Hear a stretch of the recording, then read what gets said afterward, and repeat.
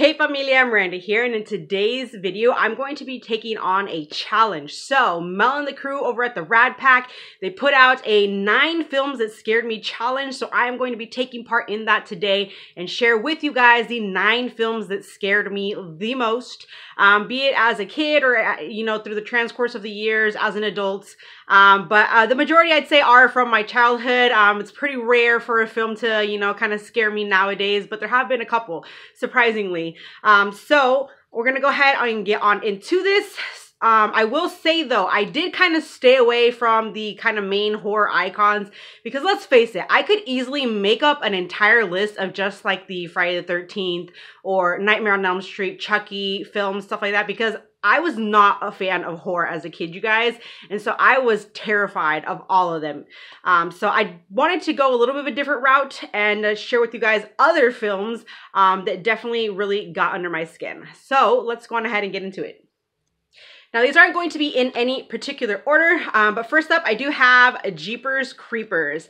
You guys, the song in this, plus the rusty old truck and this ugly ass dude, like, they just scared me so bad as a kid. It took me probably until my adulthood to actually watch this thing all the way through. But when I was younger, my brother, my cousins, they would try and get me to watch this. They would like sit me down and just kind of try and scare me with this film. And it seriously worked like every freaking time. I just wanted to like not even look at the TV and just like hide under a blanket or whatever. I don't know what it was about this creeper dude, but he was just absolutely terrifying to me. I could not bear to look at him. And it's like, as the years have passed on, I'm like, are you serious? I was freaking scared of this ugly ass fucker, like for real. It just kind of makes me laugh nowadays, but when I was younger, I was just absolutely freaking terrified of Mr. Creeper here. And the song, it just really kind of gets to you and stuff, and just the way he'd be in like, the mysterious old rusty truck and stuff. And yeah, I hated this film so freaking much, and it scared me so bad. All right, so next up we have Insidious. This is one that I actually just watched for the first time this year. I haven't seen any of the other films in the franchise, just this one. But this one honestly was enough for me. I don't know what it was about the freaking demon dude in this film, but I was just absolutely terrified of him. Like every freaking time he popped up in here, I could not bear to look at him, you guys. I don't know what it is, but he got under my skin, you guys. He really did. And that one scene specifically where they're like sitting around the table and it focuses on the dad all of a sudden, and then this demon dude's just like right there behind him. It was the creepiest thing ever. Like, this film is definitely creepy. There's a lot of creepy elements in here, like aside from the demon dude. But oh my gosh. And even that moment when they went down to like his lair or whatever the heck you want to call it, and they're playing that one song, and oh my gosh, I just felt my heart just like hit the floor, you guys. This is creepy as hell. For this being a more kind of, modern horror type film, it's definitely on the creepy side. Definitely some good jump scares in here. And yeah, I ain't gonna lie. As an adult, I found this to be pretty freaking freaky. So I don't know if the demon dude shows up in any of the other films, but if he does, I'm sure I will not handle them very well. But anywho, yeah, we have Insidious here. Quite creepy. All right, so next up, The Exorcist. I'm sure this probably is making everybody's list because holy moly, as a kid, this film was absolutely terrifying, you guys. This is like the best, one of the best, or the absolute best possession films out there, you guys. Like, for real. The possession in this is just so like spot on. It is so terrifying. Just the way like the voice and the way like the things that like this devil makes Regan do in here, like the whole turning of the head, the shaking of the bed, the flotation, all of it just absolutely terrifying. As a kid, like, this just gave me freaking nightmares, you guys. I can't really say, though, that I feel like it has held up at all, because honestly, I revisited this not too long ago, and I actually found it kind of a bit on the funnier side. I don't know, just some of the things like Reagan said in here, and I don't know. But as a kid, you guys, as a kid, this was definitely one that gave you nightmares, that just absolutely terrified me. And yeah. it's a possession flick, and you know, possessions are not an easy thing to watch. They are definitely terrifying, you know, no matter what film it is. But this film was just so spot on, and the way like the sound effects in this film work, they just made it seem like it was like in your house. And even like the atmosphere setting in here on like the outside and inside the house just really added to the fear that this film gave me. All right, so the next one I have here is actually another one that scared me as an adult. I actually watched this film, I want to say like last year for the first time, and I don't see myself watching this again anytime soon, and that is Dead Silence. Now, you guys, the ending in this was just freaking mind-blowing. I went bonkers, you guys, like for real.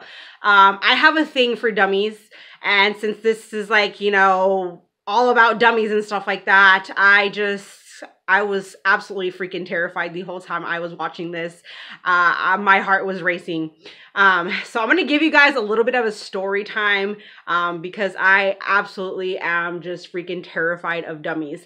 So when I was younger, I was 10 years old. I was going to have a clown at my birthday party, which seems a little old to have a clown for your birthday, but anywho. But just so happens that this clown also happened to be a ventriloquist. And so obviously the clown here required a deposit. So me and my dad, we head over to this clown's house so that my dad can, you know, give him the deposit. So we're all sitting there in the clown's kitchen. It's a tiny little kitchen. It can only fit like 3 people at the table because the other end is like pushed up against the wall. And so then there's like a little kind of doorway that leads, like open doorway that leads to the living room. The TV is going, and on the couch, I can see that this clown's dummy is just sitting there. Like he's sitting there watching the TV, like as if he were like a little kid or something like that. And so I'm like right here next to the doorway. My dad's here and the clown's here. And, you know, my dad, he's a chatterbox, so he's just chatting away with this clown. And I just kind of like, you know, keep turning back to like look at the TV, look into the living room, and then, you know, back to the conversation, pretend like I'm listening and stuff like that. But there was one moment when I turned back to the living room, was like looking at the TV, and I kid you not, this freaking dummy that was sitting there on the couch all by his lonesome self watching the TV slowly turned its head and fucking looked at me. I kid you not. And I was just, in that freaking moment, I was just simply terrified. I wanted to go. I'm like, Dad, let's get the hell out of here. I mean, not those exact words, but you know, I was like, let's go, let's go. And at that point I was like, screw this. I do not want this clown at my party, but my dad had already slipped him the money and stuff. I was like, I do not want this clown or this dummy at my house. Okay, so moving forward to the party. So the day of the party, I am seriously trying to stay as far the hell away from the dummy and the clown as possible. But of course, you know, it's my party. And so he's like, oh, here, come and try out my dummy. I'm like, no, thank you. I don't want to. I don't want to. I'm like, literally like, no, stay the fuck away, dude. But this clown literally pretty much just like grabs me and like sticks my freaking hand inside his dummy. You guys, the sensation that I felt when I had my hand inside this dummy did not feel like it was supposed to. Dummies are made of freaking wood. This dummy was warm inside, and whatever the hell I was grabbing, it was like squishy and like slimy.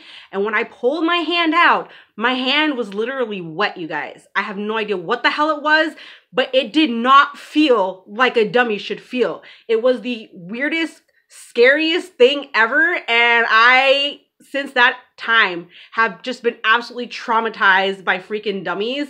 And so I can't stand watching anything that has dummies in it. I don't even ever want to see another freaking dummy again in my life, be close to one, because I'm just absolutely traumatized by that experience. So this film really got my nerves going, and I could barely handle even freaking watching this. I barely made it through, you guys. Like I said, that ending in this was just insane. So yeah, I don't plan on watching this anytime soon again. And even if I tried to watch it again, I don't really think that I could handle it again. So I don't know. But yeah, we got Dead Silence. All right, so the next one I have here is Stephen King's It. This is my absolute favorite version, but as a kid, you guys, as a kid, this was kind of what woke my fear of clowns. I'm not a fan of them, obviously, anymore, and much less after that experience with the clown ventriloquist, you know. But But this one, you guys, Tim Curry's performance in here as Pennywise is just absolutely unsettling. And my brothers, they used to scare me all the time with this film. Like anytime we'd be out and about, they'd like yell something when we walk by like a drain, and I would like seriously just like freaking like jump around in place and just totally freak the fuck out. Because this film just, it really got to me. This is the one clown film that I truly remember watching, like the first one I remember watching that really, really stuck with me over the years, really got to me and just got under my skin. And to this day, I cannot stand walking by drains, you guys. It freaks me the hell out. I always feel like if I walk too close, I'm just gonna get like snatched down into the drain. Like that's how bad my fear for this film was. And yeah, my brothers, they used to just be so mean about it with me and just trick me and all of that stuff. But Pennywise in here is just absolutely freaking terrifying, you guys. Just the thought, his face, everything, it's just creepy as hell. So I was absolutely terrified of Pennywise in this film as a kid. All right, the next one I have here is 13 Ghosts, which is kind of funny because this is actually grown to be my all-time favorite horror film. But of course, back in the day, the ghosts in here, you guys, are actually quite creepy, quite terrifying, especially like the jackal. And I really did not like the guy that has like all the, I don't know, screws, bolts, whatever the hell you want to call them in his head. The Juggernaut was pretty creepy too. And even the old lady with like the big old baby, I don't know what the hell it was about those two, but they really got to me, you guys. But yeah, just some of the like movements that they would make and the way that they'd look at you like through the glass and everything was just creepy as hell. And so yeah, I was definitely scared of a bunch of the ghosts in this film. But like I said, I've grown to love it, but as a kid, it was definitely one that creeped the hell out of me. All right, the next one is Village of the Damned. Now, growing up, I didn't even know this was a remake, but this creeped the heck out of me as a kid, you guys. I mean, I have grown to love it. It's definitely up there with some of my favorite, you know, like kind of horror films. But this one, these kids specifically are what really, really got to me. The whole kind of like sci-fi aspect mixed in with the like creepy kid thing, it totally worked, totally freaked me the heck out when I was younger. Just the way that these kids like looked at the people, the way they got into their minds, the way that they walked together, dressed the same, looked the same, did everything together. Just, I don't know what it was about their like white hair and just their pale appearance and those like beady eyes and everything. And yeah, just the way that they would like stare at the people and, you know, kind of control their minds and stuff like that. It just freaking got to me, and I just could not stand watching this film when I was younger because these kids in here, I did not want to, you know, meet any kid like them, you know, in real life. Because yeah, definitely watching this, just kind of see flashes of these kids. They really kind of got into your head as well. And so it definitely totally freaked me out when I was younger. So yeah, we got Village of the Damned. All right, so getting down to the last two. So The Ring, you guys. I'd be lying if I said that I was not afraid to answer the phone after watching The Ring. I don't know, this film, it just really dug into your skin, you guys. And it just was one that the whole like mystery of the tape and then like actually watching it and then, you know, the phone call. And then of course you have the girl coming out of the TV. Like I seriously thought this freaking girl was going to come out of my TV. That's how bad, like I just was afraid of this film. I mean, it's, I don't know what it was. There's just a kind of like whole little mystery to this film.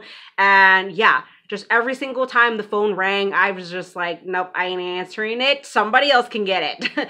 But it just freaked the heck out of me. And yeah, I totally thought that the girl was going to come out of my TV. So all right, last but not least, you guys, this next film is one that honestly, for me, it is by far the most unsettling film that I have ever seen. And I wouldn't necessarily fully categorize it as horror. It's kind of more of a thriller, but I'm talking about this film called Radar. Now, what makes this film so terrifying is that this is one that makes you think twice about technology, because it's definitely something that I can actually see happening in real life.